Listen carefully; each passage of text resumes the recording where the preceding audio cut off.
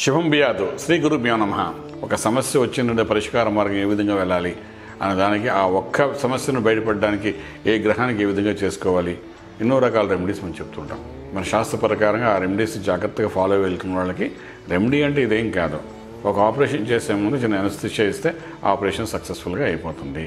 Remedy is nothing but anaesthesia అనుకోండి. నేను చెప్పిన మాట అండర్లైన్ చేసుకోండి జాగ్రత్తగా. అంటే ఏం చేస్తాం, మనం ఎనస్థిషియా దేనికి వాడాము, ఆపరేషన్ జరిగేటప్పుడు మీరు ఏ ఇబ్బంది పడకుండా, మీరు ఏమి ఇబ్బంది పెట్టకుండా అవతల వాళ్ళకి డాక్టర్ గారికి మీ ఆపరేషన్ సక్సెస్ చేస్తే మీకు లైఫ్ అంటే ఆయుష్ అనేది పెంచడానికి చేసే మార్గంలో సక్సెస్ఫుల్ అయ్యారు.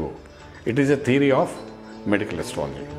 సేమ్ థింగ్, మనకు సమస్య వచ్చింది, దాని పరిష్కారం చేయడానికి మనకు మార్గం ఏం చెప్తామంటే ఆ సమస్య పరిష్కారం అవ్వడానికి ఒక మార్గం ఉంటుంది. ఆ మార్గంలో ఏ గ్రహం ఆటంకం కలిగిస్తుందో అనేది అనాలిసిస్ చేయడం అనేది చాలా ఇంపార్టెంట్ రోల్ ప్లే చేస్తుంది. ఒకసారి అది అనాలిసిస్ చేయడం మొదలుపెట్టిన తర్వాత డెఫినెట్గా ఆ గ్రహానికి ఎటువంటి పరిస్థితుల్లో మనం దాన్ని అడ్డించగలుగుతాం. గ్రహాన్ని మనం ఆపలేం. ఇందాక మనం చెప్పిన ఎగ్జాంపుల్ ప్రకారం గుండె కొట్టడం దగ్గర మనం చేసేది ఏముంది, చేయాలి, కొయ్యాలి. మనిషి బాడీ కొయ్యకుండా ఉండలేం కదా, కొయ్యకుండా ఉండలేం కదా. అలాగే ఇక్కడ కూడా గ్రహం యొక్క ప్రభావం అనేది ఆపలేం. కానీ గ్రహ ప్రభావం మనిషి మీద పడుతున్నప్పుడు దాన్ని అనుగుణంగా దాని ఇంపాక్ట్ పడకుండా మన పనులు మనం సవ్యంగా చేసుకోవడానికి కొంతకాలం పడుతుంది. ఆ కొంతకాలం అడ్డుగా మనం ఏం చేస్తున్నామంటే ఈ శాంతులు అనుకోండి, లేకపోతే జపాలు అనుకోండి, లేకపోతే మంత్రం అనుకోండి, తంత్రం అనుకోండి, రత్నం అనుకోండి, అలాగే కొన్ని ప్రక్రియలు అనుకోండి, కొన్ని సంస్కారాలు అనుకోండి చేసుకోమని చెప్పడం అనేది జ్యోతిషాస్త్రపరంగా రెమెడీకి సంబంధించిన కూడా ఒక శాస్త్రం ఉంది. దాన్ని దృష్టిలో పెట్టుకుని మనం కనెక్ట్ అయ్యి ముందుకెళ్తాం. గ్రహాల్లో అద్భుతమైన గ్రహం ఏది అంటే గురుగ్రహం. అద్భుతం అంటే శుభగ్రహం. గురుగ్రహం అనేది శుభగ్రహం. మన జాతకంలో ఈ గురుగ్రహం ఏదైతే ఉందో ఆ గురుగ్రహం అనేది మనకు చక్కటి ప్రదేశంలో గురుడు అంటూ ఉండాలి, ఉచ్చస్థితిలో ఉండాలి, స్వక్షేత్రం ఉండాలి, మిత్రులతో కలిసి ఉండాలి. మనం ఎవరైనా అలా అనుకుంటాం, ఉంటే మనకు కలిసి వచ్చే అంశాలన్నీ బాగుంటాయి అని అనుకుంటాం. సాధారణంగా ఈ గురుగ్రహం ఏంటంటే అలా ఉండాలని గ్యారంటీ లేదు. ఎందుకంటే సంవత్సరానికి కోసం ఒక్కొక్క రాశిని ఒక రాశి మారుతుంటాడు. అలా మారేటప్పుడు ఏమిటంటే మేషంలో ఉన్నప్పుడు మిత్రక్షేత్రం అవుతుంది, వృషభంలో అంతే సమఉజ్జుడైన శుక్రుడు ఇల్లు అవుతుంది, మిథునం అంటే శత్రువు యొక్క క్షేత్రం అవుతుంది, కర్కాటకం అంటే ఉచ్చస్థానం అవుతుంది, అలాగే సింహం అంటే మిత్రుడు యొక్క క్షేత్రం అవుతుంది, కన్య మళ్ళా శత్రువు అవుతుంది, తుల మళ్ళా సమఉజ్జుడే అంటే శుక్రుడు యొక్క క్షేత్రం అవుతుంది, వృశ్చికం మళ్ళా ఆ గురుడికి చూస్తే మిత్రక్షేత్రం అవుతుంది, ధనుసు స్వక్షేత్రం అవుతుంది, మకర కుంభాల మళ్ళా సమఉజ్జుడైన మిత్రుడు యొక్క క్షేత్రం అవుతుంది, అలాగే మీనం చూస్తే స్వక్షేత్రం అవుతుంది. సో సంవత్సరానికి ఒక్కొక్క రాశి చొప్పున 12 రాశులు తిరుగుతుంటే ఈ 12 రాశిలో ఒకసారి శత్రుక్షేత్రం ఉంటాడు. మనం పుట్టే టైంకి శత్రుక్షేత్రం ఉన్నాడా, మిత్రక్షేత్రం ఉన్నాడా, స్వక్షేత్రం ఉన్నాడా, ఉచ్చస్థితిలో ఉన్నాడో మనకు తెలియదు. అలాంటప్పుడు ఏంటవుతుందంటే మొట్టమొదటిగా అంటే మన భారతదేశంలో జ్యోతిషపరంగా జ్యోతిష్ విద్వాంసులు ఎందుకు చేసేదంటే గురువు యొక్క స్థితిగతులు బట్టి జాతకం అంతా చెప్పేసేవారు. మరి వాడి జాతకంలో గురువు ఎక్కడ ఉన్నాడు చూడండి రా అనేవారు. ఫలానా చోట గురుడు ఉన్నాడంటే ఓకే ఫైన్, ఇది ఈ వ్యక్తికి ఆలోచన జ్ఞానము ఎలాగుంటుంది, ఆ వ్యక్తికి విజ్ఞానం ఎంత పెరుగుతుంది, ఎంత సంస్కారం పెరుగుతుంది, ఏ విధంగా మాట్లాడగలుగుతాడు అని ఒక గురుగ్రహం యొక్క బట్టి చెప్పేసేవారు. సో అటువంటి గురువు యొక్క అనుగ్రహాన్ని పొందడానికి మనం ఇప్పుడు ఈ ఛానల్లో చెప్పాలన్న విషయం ఏంటంటే రత్నం ద్వారా ఏ విధంగా ఏ లగ్నాల వాడు ఈ రత్నాన్ని పెట్టుకోవాలి, ఏ రాశుల వాళ్ళు ఈ రత్నం పెట్టుకోవాలి అనే విషయాన్ని చెప్పుకుంటూ ఆ టాపిక్ వెళ్తూ ఇంత ఉపయోగకరంగా మీకు చెప్తున్నాను. గురువు యొక్క విశిష్టతని చెప్తున్నాను, గురు మంత్రం ఏ విధంగా చేయాలని చెప్తున్నాను. అలాగే గురువుకు సంబంధించిన రత్నం కూడా ఏ లగ్నం వాళ్ళు పెట్టుకుంటే కలిసి వచ్చే అంశము, ఎవరు పెట్టుకోవాలి అనే ఒక ప్రశ్నకి సమాధానం చెప్పుకుంటామన్నమాట. మేషలగ్నం మనం తీసుకుందాం. మేషలగ్నం వాళ్ళకి అధిపతి కుజుడు, భాగ్యాధిపతి గురుడు. ఫర్ ఎగ్జాంపుల్ మేషలగ్నంలో మీరు పుట్టారు, మీకు భాగ్యాధిపతి ఎవరవుతారు, గురుడు అవుతారు. భాగ్యం అంటే 9వ ఇంటికి అధిపతి. మేషం నుండి 9 ఇంట్లు లెక్కేయండి. మేషం, వృషభం, మిథునం, కర్కాటక, సింహం, కన్య, తుల, వృషికం, ధనస్సు. ధనభాగానికి అధిపతి గురుడు, 9వ ఇంటికి అధిపతి గురుడు. ఈ 9వ ఇంటికి అధిపతి అంటే భాగ్యం ఇచ్చేవాడు గురుడు. నవవిధ భాగ్యాలు మీకు ఇవ్వాలి అంటే చదువు ఇచ్చిన, సంస్కారం ఇచ్చిన, తండ్రి యొక్క అంశంలో మనకి అన్ని విధాలుగా ఆనందకరమైన జీవనం ఇచ్చిన తండ్రి అంటే మన వంశపారంపర్యంగా కొన్ని యోగాలు ఇచ్చిన వీటన్నీ ఇవ్వాలంటే మేష లగ్నం వాడికి ఖచ్చితంగా భాగ్యాధిపతి అయిన గురుడు ఇవ్వాల్సిందే. అటువంటి గురుడు మీ లగ్నాల్లో నుండి ఏ స్థానంలో ఉన్నాడు, మొదటి స్థానమా, ద్వితీయ, తృతీయ, చతుర్థమా, నీచం ఉన్నాడా, దోషితో ఉన్నాడా, శత్రువుతో ఉన్నాడా, ఇది చూడవలసిన అంశం. అలా చూసుకుని వాడు ఎంత బలహీనంగా ఉన్నాడో చూసుకుని, వాడు శత్రువుతో ఉంటే ఏ శత్రువుతో ఉన్నాడో చూసుకుని వాడి దశలు ఎప్పుడు వస్తున్నాయని చూస్తే మనకు ఒక భాగ్యం అంటే ఒక లక్ రావాలి. మనకిచ్చే లక్ ఇచ్చే గ్రహం ఏమైపోయిందంటే ఎవడో శత్రువు ఇంట్లో పడిపోయింది అనుకుంటాం, అలాగే శత్రువుతో కలిసి ఉందాం అనుకుంటాం, లేకపోతే నీచపడింది అనుకుంటాం. రాహుతో కలిస్తే నీచభంగ రాజయోగం అంటారు, నీచుడు అంటే. ఇలాగా అస్తంగతుడు అయ్యాడు అనుకుంటారు, రవితో కలిస్తే అస్తంగతుడు అంటారు, గురుబలం తగ్గిపోతుందంటారు. ఇవన్నీ ఏమైపోతాయంటే జాతకం యొక్క పర్సంటైల్ ఏదైతే అంటాను చూసారా, స్ట్రెంగ్త్ అనేది పడిపోతుంది. ఎవరి జాతకం వల్ల అయినా గురుడు బాగున్నాడు అంటే ఆ అంశంలో పెద్దోళ్ళు చేసిన పుణ్యమో కార్యం ఏదో మంచిది ఉంటేనే గురు అనుగ్రహం అనేది ఉంటుంది. అటువంటి గురువు పరిస్థితిని బట్టి దానికి పెట్టే రత్నం ఏంటంటే కనక పుష్యరాగమైన రత్నం పెడతాం. అద్భుతమైన రత్నం గురువుకు సంబంధించింది. అసలు ఈ రత్నం ఎందుకు పెడతాము అంటే గురువు యొక్క స్ట్రెంగ్త్ తగ్గిపోయినప్పుడు ఇష్టాబల కష్టాబల అవన్నీ చూస్తుంటాం, పాజిటివ్ ఎనర్జీని చూస్తుంటాము. ఆ స్ట్రెంగ్త్ అనేది ఎప్పుడైతే తగ్గిపోతుందో replacement of the strength, like sodium బాడీలో తగ్గింది, ఇంజక్షన్ చేస్తారు, పొటాషియం తగ్గింది, డాక్టర్ ఇంజక్షన్ చేస్తాడు, కాల్షియం తగ్గింది, వాడు పడుకోబెట్టి ఇంజక్షన్ ఇస్తాడు, మళ్ళీ నార్మల్ వచ్చి కూర్చొని పోతాం, మనం పడిపోతాం, బాడీ మళ్ళీ నార్మల్ అయిపోతాం. అలాగా the డెఫిసిటీ of the strength of the Jupiter in ఆ బాడీ ఈజ్ దేర్. ఎప్పుడైతే మన జాతకంలో కనబడుతుందో అది రీప్లేస్మెంట్ చేయడానికి కోసమని we put the Gems of Jupiter. అదేంటంటే కనక పుష్యరాగం, yellow sapphire. సఫైర్లో yellow colour sapphire పెడతాం.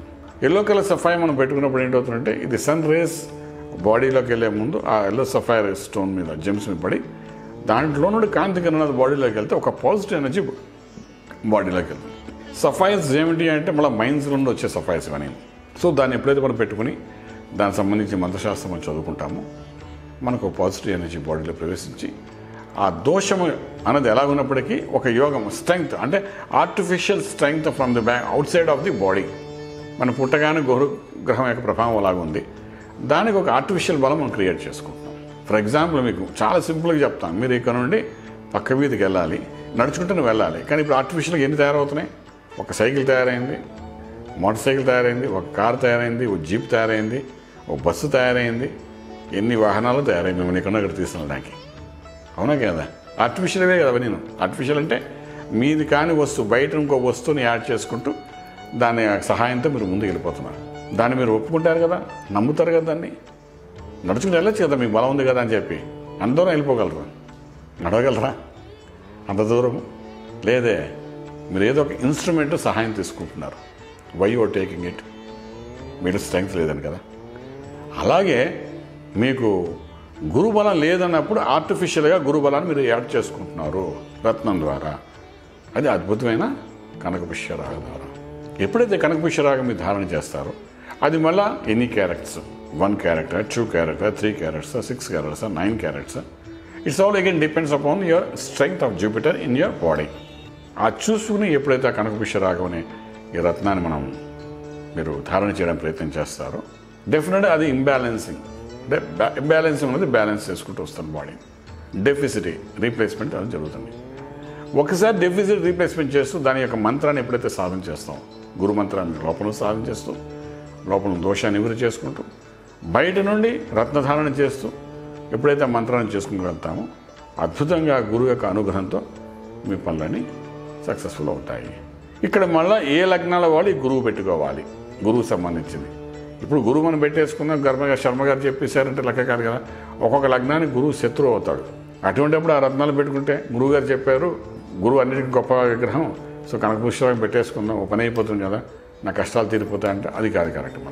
మళ్ళీ ఒక్కొక్క లగ్నానికి ఒక్కొక్క గ్రహం యొక్క అనుగ్రహం ఉంటుంది. ఒక్కొక్క గ్రహానికి ఒక్కొక్క లగ్నం ఒక గ్రహానికి శత్రువు అయిపోతాడు. ఫర్ ఎగ్జాంపుల్ ఇది మేష లగ్నానికి అయితే గురువు భాగ్యాధిపతి కాబట్టి మనకి ఇబ్బంది లేదు.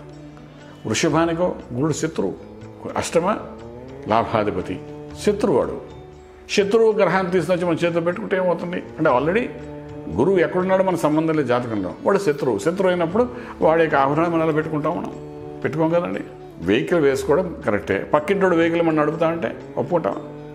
పక్కింటోడు వెహికల్ మంది కాదుగా, శత్రుత్వం అయిపోతుంది అక్కడ. అలాగే వృషభానికి గురుడు శత్రువు, మిథునానికి శత్రువు. అటువంటిప్పుడు ఆ మిథున లగ్నం వృషభ లగ్నం వాళ్ళకు గురువుకు సంబంధించి కనకపుష్యరాగం అనేది పెట్టుకోవడానికి అర్హులు కాదు బై న్యాచురల్.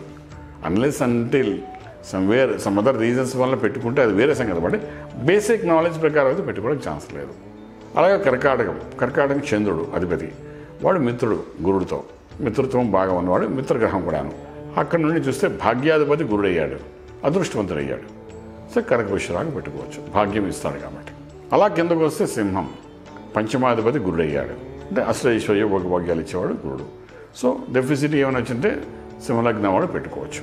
అలాగే మన కిందకు వస్తే కన్య, తుల, వృశ్చికం. వృశ్చికానికి ధన పంచమాధిపతి అయ్యాడు.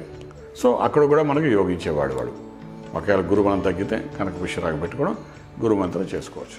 అలాగే ధనువు, సొంత ఇల్లు, చతుర్థాధిపతి, సొంత రాస్యాధిపతి అంచేత వాళ్ళు కూడా పెట్టుకోవచ్చు. అలా మకర కుంభం దాడితే మళ్ళీ మీనంలోకి వెళ్తే దానికి సొంత ఇల్లే కాబట్టి ఆయన పెట్టుకోవచ్చు. అంటే ఈ రకంగా చూసుకుంటే అవుట్ ఆఫ్ 12 రాసుల్లో ఒక 6 రాసుల వాళ్ళకి గురువు యొక్క అనుగ్రహ ఫలితం పొందడానికి కనకపుష్యరాగం అనేది ధారణ చేయొచ్చు. ఇప్పుడు మేము చెప్పాక వరుస ఏ రాసులు చెప్పాక వీళ్ళందరూ పెట్టుకోవచ్చు. ఎప్పుడు పెట్టుకోవచ్చు? అన్లెస్ అంటే there is a problem with Jupiter in your kundali. రత్నాలు పెట్టేసుకోవాలి కదా, పెట్టేసుకోం కదా మనం. ఓవర్ఫ్లో చేయకూడదు. స్ట్రెంగ్త్ అనేది బాడీకి ఎంత సూట్ అవుతుందో అంత పెట్టుకోవాలి. ఇన్ని క్యారెక్టర్స్ ఇంత వీక్ అయింది గురుడు, ఇంత పెట్టుకు, ఇవన్నీ జాతకంలో కనబడతాయి మనం చూసేటప్పుడు. దాన్ని బట్టి ధారణ చేయాలి. అంటే ఇక్కడ చెప్పాలనుకున్న విషయం ఏంటంటే ఒక గురువు యొక్క అనుగ్రహం ఎంత తగ్గిందో దాని రీప్లేస్మెంట్ ఆఫ్ ది స్ట్రెంగ్త్ అని 2 మార్గాలుగా, ఒకటి మంత్రం ద్వారా, రెండవది రత్నం ద్వారా. ఈ రెండింటి కాంబినేషన్స్ని ఒక మంత్రం గురువు ద్వారా తెలుసుకుని, ఒక రత్నం జ్యోతిష్యుల ద్వారా తెలుసుకుని, సాధారణంగా గురువు జ్యోతిష్యులు ఒకరిగా జరగడం. ఎందుకంటే జ్యోతిష్యం అనేది చెప్తారు ప్రపంచంలో, వాడే గురువు అవ్వాలని ఎక్కడ రూల్ లేదు. విద్య నేర్చుకున్నాడు గురువు, శ్రీ విద్యలో ఉన్నవాడు గురువు, గురు పరంపరలో ఉన్నవాడు గురువు. ఈ విద్య ఆధ్యాత్మిక చింతనతో కూడిన విద్య నేర్చుకునే వాళ్ళు గురువులు. అలా గురువు ప్లస్ జ్యోతిష్యం రెండూ కలిసిన వాళ్ళు చాలా తక్కువ మంది ఉంటారు. చేత మంత్రం ఇచ్చేది గురువు, రత్నం ఇచ్చేది జ్యోతిష్యుడు. సో ఈ రెండింటి కాంబినేషన్తో కానీ ముందుకు వెళ్ళడానికి ప్రయత్నం చేయగలిగితే మన జీవితంలో ఆ గురువు అనుగ్రహం పూర్తిగా ఉంటుంది. ఆ అనుగ్రహ పాత్రులైన వాళ్ళందరూ డెఫినెట్గా రాజమార్గంలో రాజ్యం పొందగలుగుతారు. లోక సమస్త సుఖినో భవంతు. ఓం శాంతి శాంతి శాంతి. పూర్తి వివరాలకు సంప్రదించండి శ్రీ వేదమాత గాయత్రి జ్యోతిష్యాలయం, బ్రహ్మ శ్రీ మంతా సూర్యనారాయణ శర్మ, శ్రీ నిలయం, 1st floor, 101, Sai Vaibhav layout, Chitrapuri colony, Khajaguda, Hyderabad 5,08,000. సంప్రదించవలసిన ఫోన్ నెంబర్స్ 8885559147, 8855559148, 984999644.